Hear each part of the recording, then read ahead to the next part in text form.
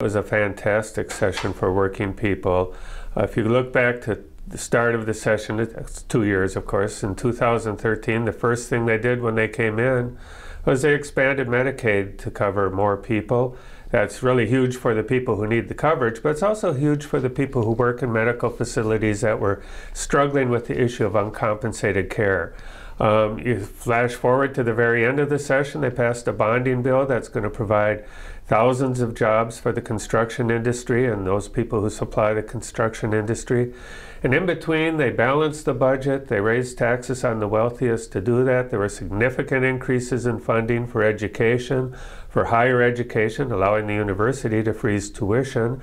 They also passed the exchange program. Now, I know there were a lot of troubles with the rollout of the exchange, the healthcare exchange, but because of the exchange, there's all sorts of people who previously couldn't afford health insurance who can get health insurance.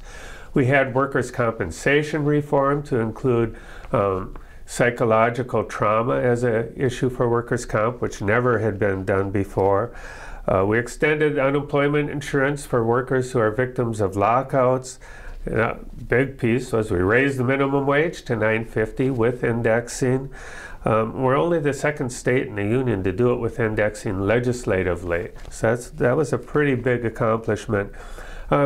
At the end of last year's session, we passed a major bill which allowed us to organize, or gave child care workers the right to organize and PCAs the right to organize. That could meet another 35,000 union members in the state of Minnesota. So there's still some, there's always new issues on the horizon.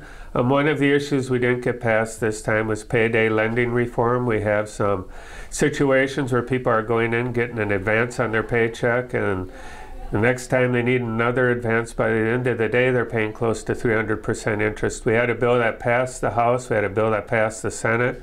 Unfortunately, they weren't identical, and they weren't able to get that done by the end of session. We'll be back with that.